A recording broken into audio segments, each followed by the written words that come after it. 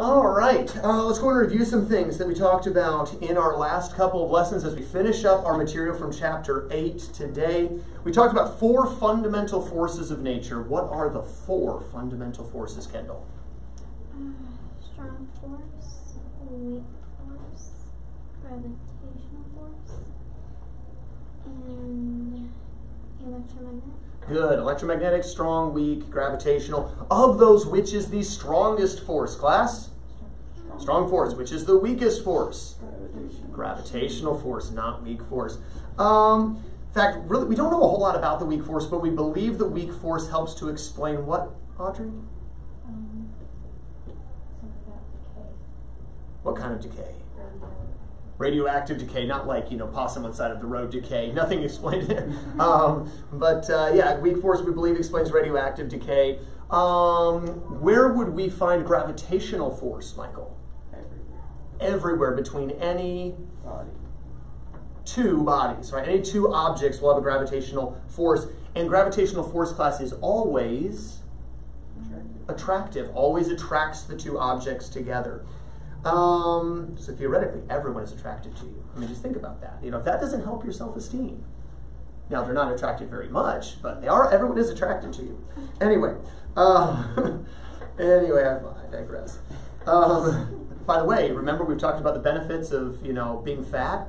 The fatter you are, the more attractive you are. Just saying, right? Okay, so in a physics point of view anyway, there's some things that are more important than physics. Anyway, I digress. Let's see, strong force. We said it was the strongest. Where do we find strong force, Kendall? In the nucleus of an atom. Only within the nucleus of an atom. Very small range for the strong force. I think that's what holds everything together in the nucleus. Let's see, electromagnetic force. Where do we find that?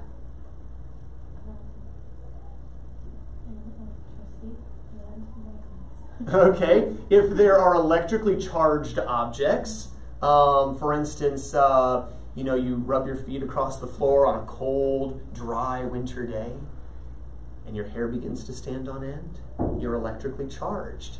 Now there is some sort of attraction or repulsion that you would give off based on other objects, right? And so we would find that obviously magnetically. Magnetic objects, we would see that as well. Charged bodies is the easiest way to say that. And we said electromagnetic force. Is that always attractive, class? No. Sometimes it's downright repulsive, isn't it? For instance, a south pole with a south pole, repulsive. 2 positively charged objects, repulsive. But opposites attract, at least with electrically charged bodies. Let's see, I think that pretty much takes care of that. Talked about 2 different views of our universe, of our solar system, maybe more specifically. The old view that Ptolemy put out there, P as in Ptolemy, was what, Kendall? The Earth was the center. That the Earth is the center of everything, and Michael, we called that the geocentric model, or the geocentric view. And everybody liked that until somebody came along and ruined it for all of us and told us that the sun was the center. Who was that? Copernicus. And what is that term that refers to the sun being the center, class? Heliocentric, and that's actually reality. And so thanks to Copernicus, we know everything goes around the sun. Thanks to another guy, we know how everything goes, not everything, everything in our solar system, how everything in the solar system goes around the sun. Who is the guy who came up with the laws of planetary motion? Kepler. Now, we want to pause and give credit to the teacher, because teachers are important. Who was his teacher? Anyone remember? Who taught him everything he knew, left all the charts, all the diagrams, all the observations? Brahe, or Brahe, or however you pronounce it, B-R-A-H-E. Thank you for remembering the teacher. Thank you. That touches my heart deeply. But Kepler still gets the credit, because they're Kepler's laws of planetary motion. The first law, we call it the law of orbits. Basically, what was that law of orbits? Planets go around elliptical. Planets go around in elliptical orbits, or in ellipses. And because of that, by the way, remember in the ellipse, there's 2 points that matter. Not just 1 point that matters, like in a circle, 2 points that matter. What do we call them, anyone? Foci, or focal points. And one of those foci will be the sun. The other was just an empty point in space near the sun.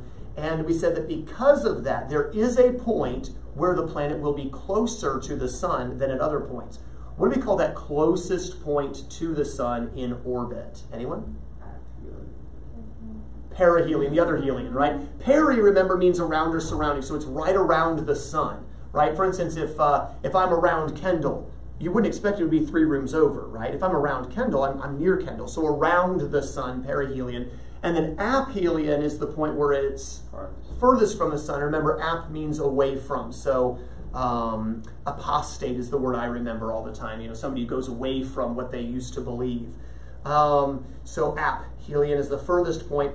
The second law, it's called the law of areas, which, you know, whatever, there's a reason for it. But bottom line said this: when a planet is at the perihelion, it is moving fastest. And when it's at the aphelion, it's moving slowest. Basically, the closer the planet is to the sun, the faster it moves. And the further it is from the sun, the slower it moves. Now, again, we did mention all of the orbits are nearly circular. Again, but technically not perfect circles, though. And then we also had the third law, which was the law of periods, which talked about how long it takes to get around. What was the basic gist of that, Audrey?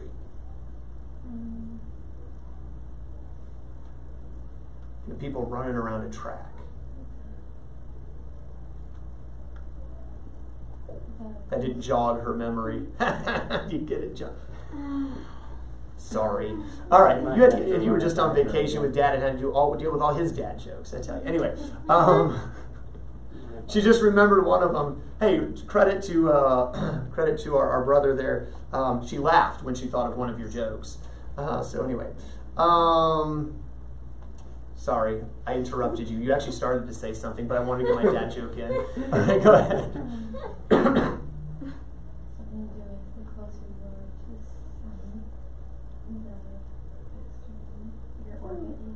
Good. Not so much the faster you're moving necessarily, but the less time it takes to get around. So the quicker the orbit is. So planets that are closer to the sun, on average, take less time to get around the sun. Now, there was a proportional relationship. Anyone happen to remember the proportional relationship? Is proportional to r cubed. Yeah, so the cube of the average distance is proportional to the square of the time to get around. Anyway, you're closer, you get around quicker. All right, and we said that Kepler's laws were based purely on observation, because you cannot experiment with this. What is that term that refers to only based on observation? You didn't actually do any work in experimenting. Empirical. So I don't know if this will help you remember, but like if you're the emperor, you're in charge of the empire, you just sit and watch everything. You don't actually do anything. Everybody else does everything for you. So they're just based on observation. They're just watching. I don't know. That's probably not where it comes from, but if that helps you remember. They're empirical laws, laws based on observation. We also said all they do is explain what happens. They don't actually tell you why. So because all they do is explain what happens, Kendall, we would say that they were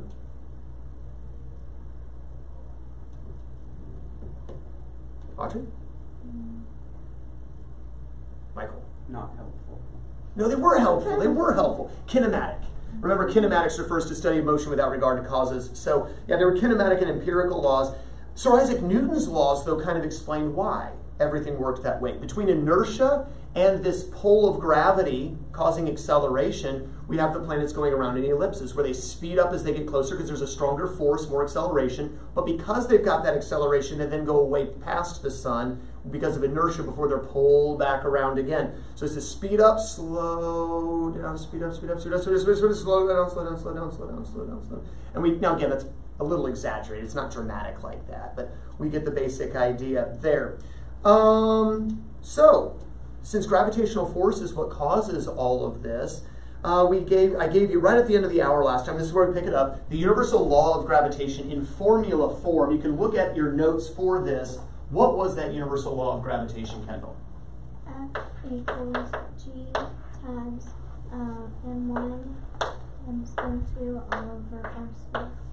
There we go. So the force of gravitation is proportional to, again, this is just a constant of proportionality, the product of the two masses and inversely proportional to the square of the distance. And we do need to know this, if you would, and I don't think we had time to get this. This r is the distance between the centers. What we'll call the center of mass or the center of gravity. Talk a little bit about that if we have time at the end of the hour. So the r is the distance between their centers. The m's are the masses. So by virtue of you being really fat, you have more gravitational force that you give off. If another person is also fat, they're even more strongly attracted to you. So a fat person attracts another fat person more strongly than a fat person attracts a skinny person. But two skinny people don't attract each other very much at all. Anyway, again, from a physics standpoint, we'll actually look at a couple of large people and how attractive they are to each other in just a little bit. Believe it or not, I have a math problem for that. All right. Now, the G we said is a constant of proportionality. There's an interesting thing as you read in your homework reading. You should have seen a diagram of how a scientist named Cavendish came up with a way of testing, measuring this actual value of G using some lead spheres and a carefully measured calculation there. What is this value of G from your notes, Audrey? 6.673 e to the negative 11 n times n squared per kilogram squared. There we go. So the 6.673 e negative 11 is the hard part, right? Remembering that. You already know force is going to be newtons, so there's your n. You have distance squared. Well, distance is measured in meters. You have meters squared in the bottom, so you need meters squared in the top to cancel that. And you have two different masses. Well, each mass is kilograms. You have 2 kilograms in the top. You need kilograms squared in the bottom, so hence the denominator to cancel that. Basically, just remember the units are all going to work out. Turn to page 129 in your textbooks, if you would, and let's look at a couple of problems dealing with this. Page 129, look at problem number 12 and read that for us, if you would, Michael. What is the gravitational attraction of the sun on Earth, of the Earth to the sun? All right, so we have the sun, and about 93 million miles away we have the Earth. This is not drawn to scale. Earth is way smaller than that drawn to scale, but whatever. Sun. Now, we need to know a couple things. First, we need to know the masses. And if you look on the page, you should see a big capital M sub S, right underneath where it says problems. That is the mass of the sun. And class, that number is? 1.99 times 10 to the 30th kilograms. Yeah, 1.99 E30 kilograms. And then we have Earth. That would be the capital M sub E for mass of Earth, which is, class? 5.98 Okay. You say, how did they calculate these? This is why other people get paid a lot more than me, because they're smart and they figure these things out. All right. We need the distance between their centers. Now, the book gives you the distance from the Earth to the sun, but that's the distance from surface to surface. What is this distance, class, from Earth to sun? 1.50 E11 meters. But then we also have to account for the radius of the Earth. And it should give you the radius of the Earth, class. So there's another 6 million meters radius of the Earth, okay? And then we also have to account for the radius of the sun. And they don't give you the radius of the sun. Here's a number that you'll jot down just right there where all the other numbers are. Just jot this down. R sub S for radius of sun is 6.96 E8 meters. 6.96 E8 meters. And I know that because in the answer key they show how to work it, and they give you that number in the answer key. I'm just not sure why they didn't give it to you in your textbook. So anyway, 6.96 E8 meters. What we're going to have to do then is calculate the distance between the centers. Does that make sense? So we're just going to have to add all three of those numbers together. So on your calculator, add them up. Now you might remember at the beginning of the year we would have had to change all of these to E11s. But we know how to do scientific notation on the calculator now, so who cares? 6.96 E8 plus 1.5 E11 plus 6.38 E6 equals. And you should get the, what for your total distance between their centers. Audrey? 1.5078. Good. Keep this in the memory of your calculator. 1.507 blah blah blah E11 is our R value. Now, in order to do the calculation, keep in mind anything that comes in front of or after a fraction class could be in the numerator. So practically speaking, I'm going to multiply the G times the M times the M and then divide by R squared, or divide by memory squared. So, clear the calculator. You've still got that memory though. I'm going to start with the G value, 6.673 E negative 11, times, mass 1 was 1.99 E 30, times, mass 2 was 5.98 E 24, equals. I have a really big number in the top. Then I have to divide it by, recall 1 squared, equals. And we get a very strong force between the sun and the earth, which is why it keeps the earth moving around it. What do we get for our answer here? Call it when you got it.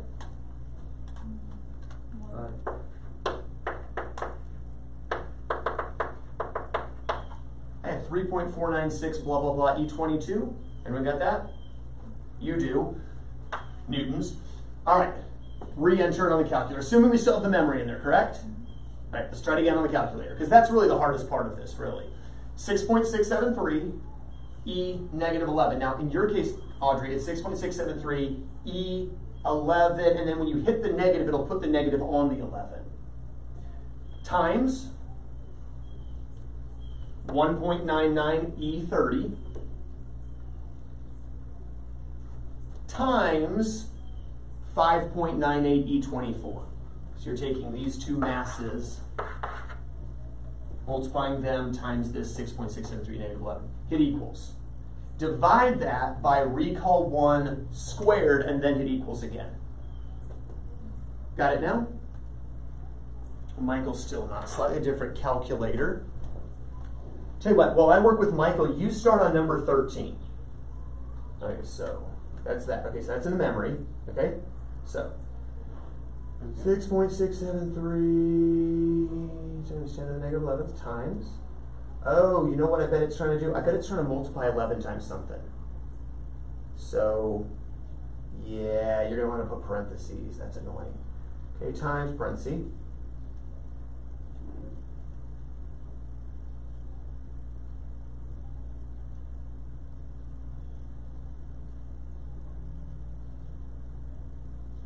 That looks right, divided by the... Okay, divided by it again. Divided by one more time. Oop. Because remember, we're dividing by R squared, right? So you divided by R. Two ways to... The one way to divide by R squared is to divide by answer squared, or divide by radius again. It's basically dividing by radius squared. And that's where we get this number. Okay, sig figs, of course, the thing was 3 sig figs. We don't have to 3.50 E22 newtons. All right, so some of you have already started on 13. Very similar problem, except this time the big object is the Earth, because the moon, relative to the Earth, is smaller. Not as dramatically smaller, but smaller. All right, so Earth, I got South America, there's Florida, and Greenland, you know, Iceland, Ireland, Great Britain, Scandinavia, Denmark, Spain, Italy, Greece, Turkey, Africa. Lemurs live there. India. Oh, okay, that's Earth. Just cuz. Audrey inspires me, what can I say? And then moon. There's craters, and it looks like a person. That's the man in the moon. Okay? All right. What's the distance from Earth to moon, class? 3.84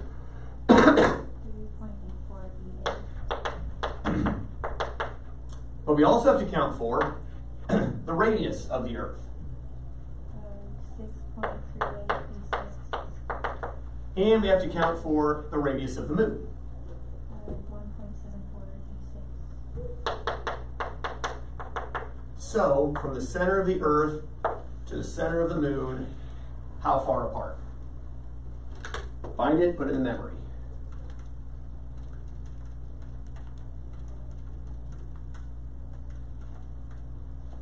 What do we got?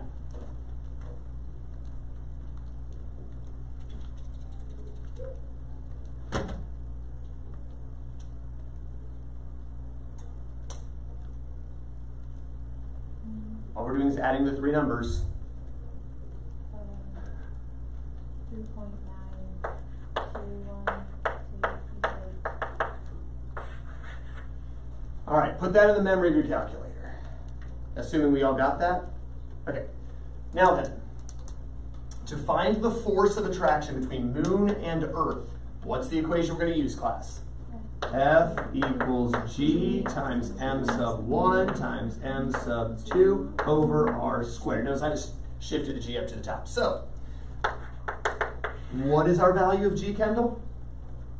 6.673 E-11.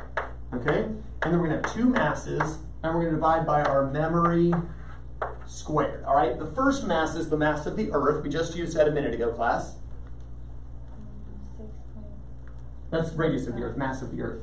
7.35. Ooh, mass of the Earth, M sub E. 5.98 Okay, 5.98 E24, and then kilograms. And then the mass of the moon. 7.25. 22. There we go. So we've got our two masses. So you take 6.673 E negative 11. You multiply that by 5.98 E24. You multiply that by 7.35 E22. You divide it by recall 1 squared equals. Don't forget to equals at the end. And how much attraction is there between Earth and Moon? 7.47. That's not what I got. 1.9. That's what I got. 1.9075 blah blah blah E20 or 1.91 E20 newtons. That's what you got? Mm-hmm. That's what Michael got. Audrey's regotting it.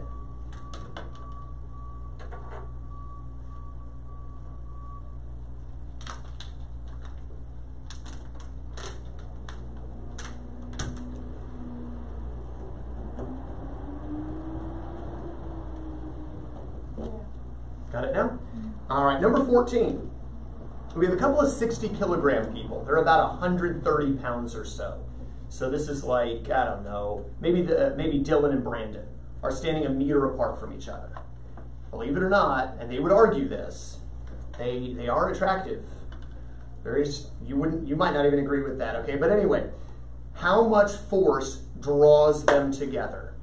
That's number 14 at your seats. Two 60 kilogram people, they're standing 1 meter apart. How much force attracts them to each other?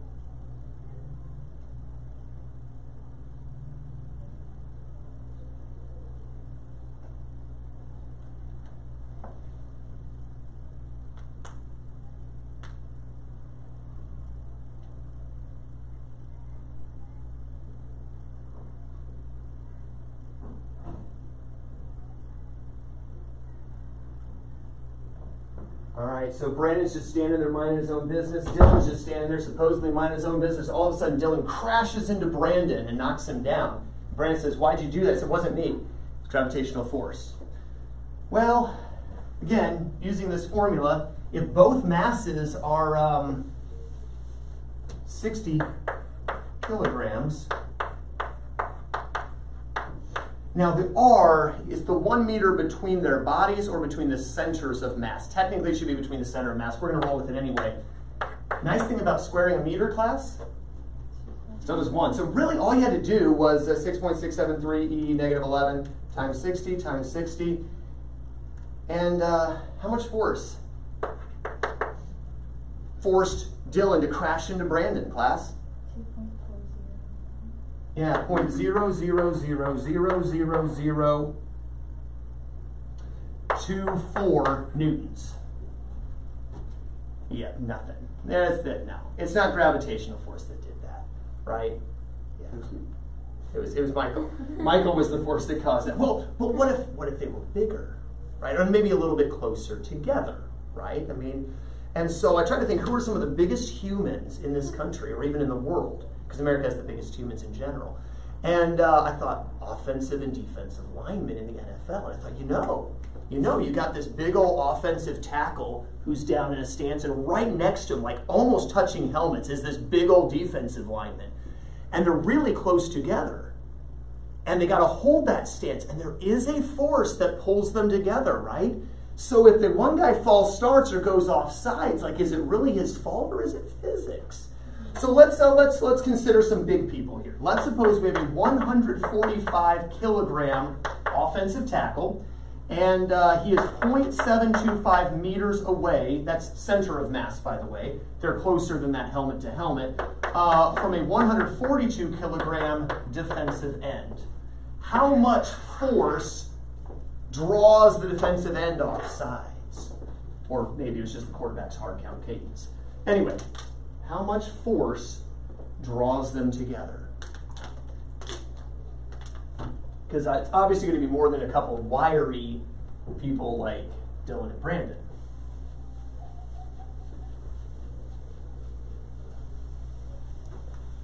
Just thanks to Brother Hanks, we now know wiry is code for skinny man.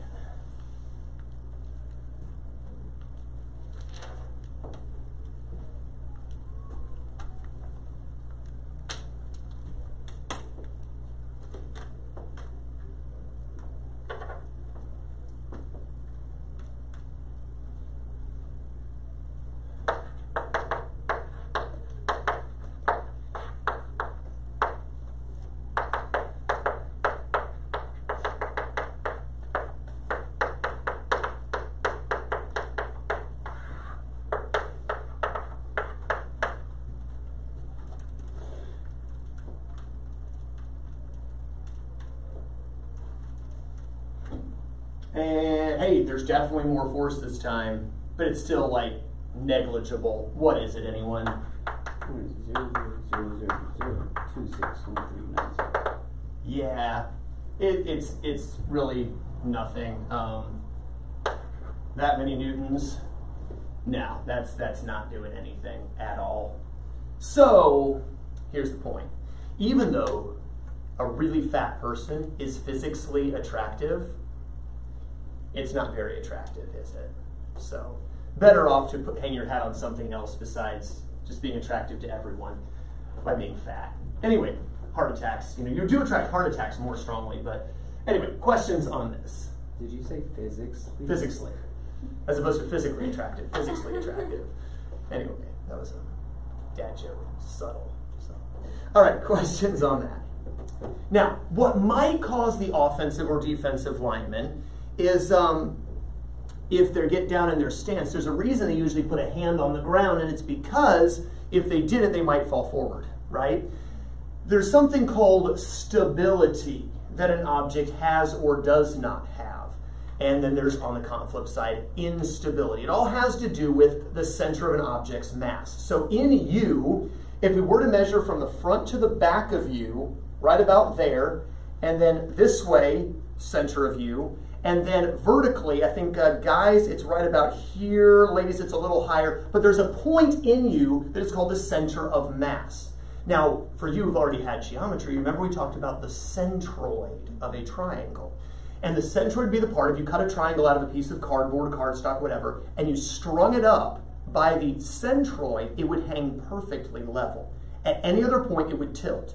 But at the centroid, it would hang perfectly level. There is a point, if we were to string you up, right through the middle, right? There's a point where we could find on you that would cause you to hang and balance perfectly level, okay? It would be very painful too, but whatever, okay? There is a point that would cause you to hang level also. The key would be supporting at that point. That's called your center of mass or your center of gravity, okay? Sometimes represented CG, just center of gravity. If the center of gravity is supported by the base, then you're good. For instance, as you look at my feet, if I were to draw a little line around my feet, that weird shape would be my base of support. As long as my center of gravity is directly above some part of the base of support, I'm fine. So if I lean this way, the center of gravity is still over the base of support. This way, and then right about there, it starts to get outside the base of support. Does that make sense? This is why in sports and athletics, especially playing defense, right? Basketball players, you'll get their ankles broken. Okay, why? Because as they're trying to play defense, if they're too upright and they try to make a move, they can get their center of gravity outside the base of support. They lose their footing, they fall down. And then it looks really embarrassing. So the key, remember, is to get low and get your feet spread wide. The wider your feet, the bigger you just expanded your base of support, right? If you have bigger feet, that also gives you bigger base of support. Also, if you can put 1 foot forward, 1 foot backward, that helps to increase your base of support as well, because now it forms a diagonal instead of a straight line across.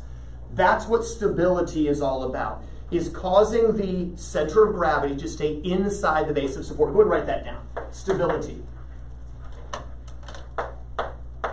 is where the center of gravity is within or is over the base of support. It would say that that is a stable position. A stable position.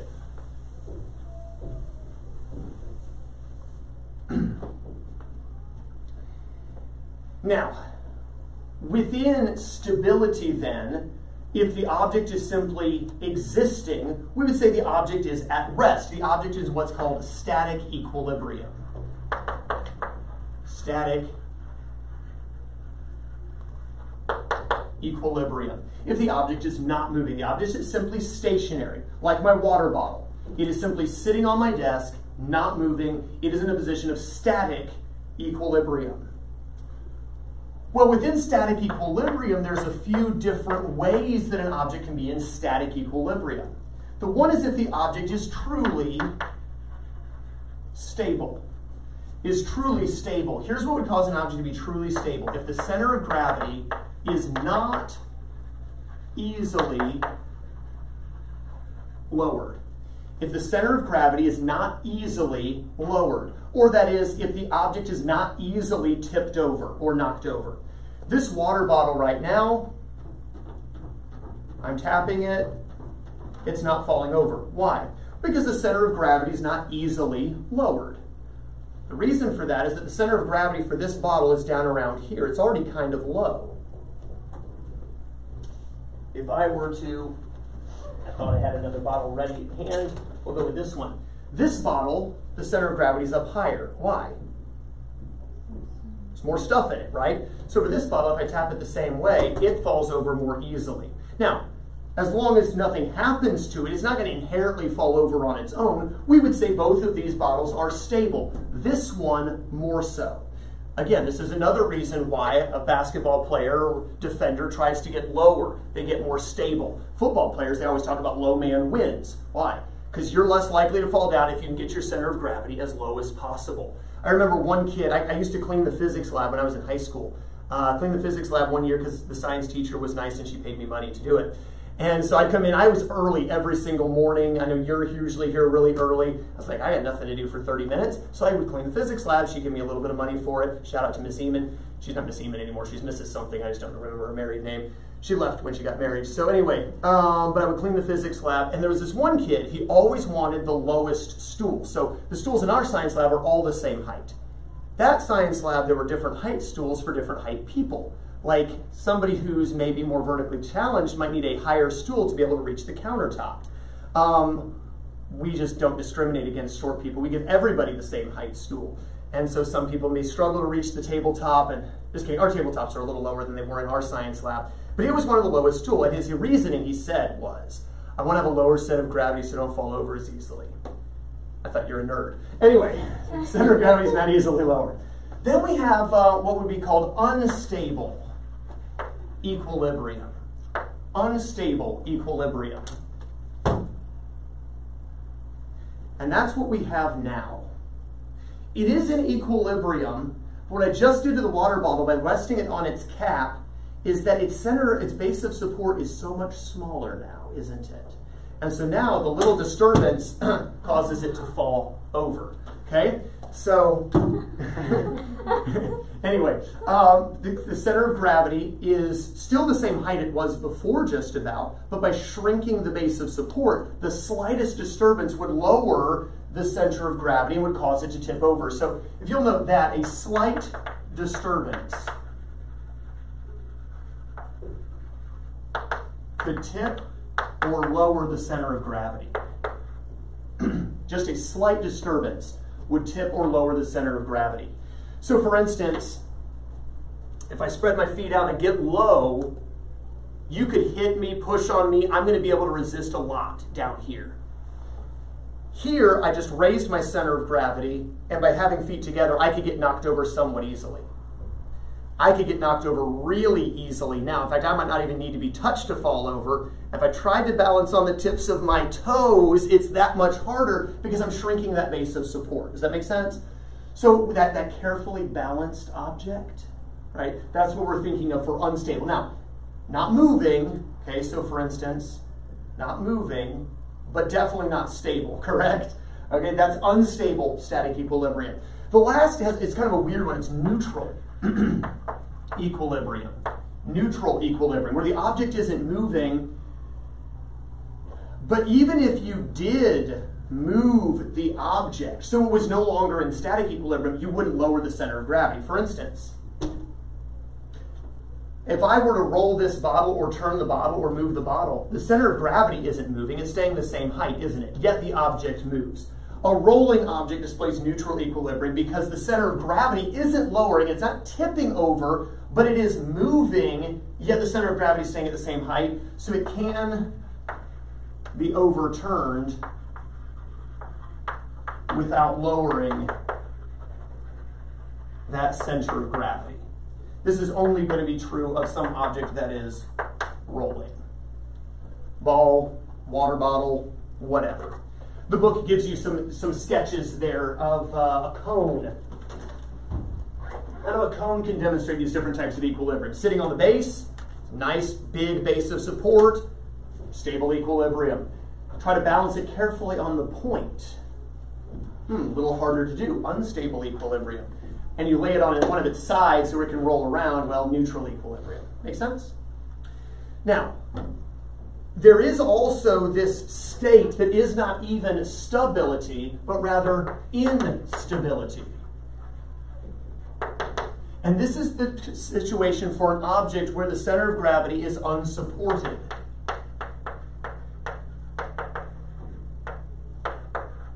An object with an unsupported center of gravity is in a position of instability. Now that doesn't mean the object is falling over, believe it or not. You can continue forward in a position of instability. Think of it this way. When you ride a bike, have you ever tried to just sit on a bike? It doesn't work, does it? You fall over. Even with the kickstand up, it doesn't usually work. Particularly, have you noticed when you round a corner on a bike, you lean your body? Could you do that if the bike were still? Definitely not. But what you have is inertia. You have forward movement, and the forward movement carries you through that time of instability. But if somehow, as you're making the turn, you suddenly hit the brakes and stopped, you would definitely fall over, wouldn't you? Now, there is a way you could lean so far to the side that you could fall over even with your forward movement. But that inertia, something we'll talk about in chapter 13, rotational inertia, keeps you right on moving even when you lean to the side. Does that make sense? But if the base of support falls outside, or the center of gravity falls outside the base of support, we have instability. Rounding a sharp curve. The book gives an example of a camper that's driving along a hillside. As long as he's moving at a decent clip along that road, he'll actually be fine. He'll keep that moving forward. But if he were to stop, it would topple over if that center of gravity falls outside the base of support of those wheels. Questions on that? Now, the book then talks about center of mass contrasted with center of gravity. What's the difference? Well, center of gravity is the single point on an object that affects that affects all motion. For instance, if heaven forbid, Kendall were at the top of a very tall building and she were to be kind of shoved off, she might kind of spin and flip as she goes through the air. But there's one point on Kendall that would move in a perfectly straight line. Feet are kind of doing whatever, arms are doing whatever, head's doing whatever, but that one point on Kendall's body would fall in a perfectly straight line. It's as though that one point is being dragged by gravity and it disregards everything else about Kendall's body. Just that one point's coming down. It's as if gravity is pulling on that center point. Hence we call it center of gravity. Well, what if now Kendall is an astronaut? She goes to outer space and she's on the spacewalk, away from everything else. And Kendall leaps off of a surface, pushes off, applies a force, and her body starts to flip end over end. There's one point on Kendall's body that will continue moving in a straight line at a constant speed until she is acted upon by some other outside force. But we can't call it the center of gravity because there ain't no gravity. There's just Kendall doing this weird gyration through the air in her spacesuit. But that one point continues moving in a straight line at a constant speed, as if the rest of her body doesn't even matter. It's all about that one point.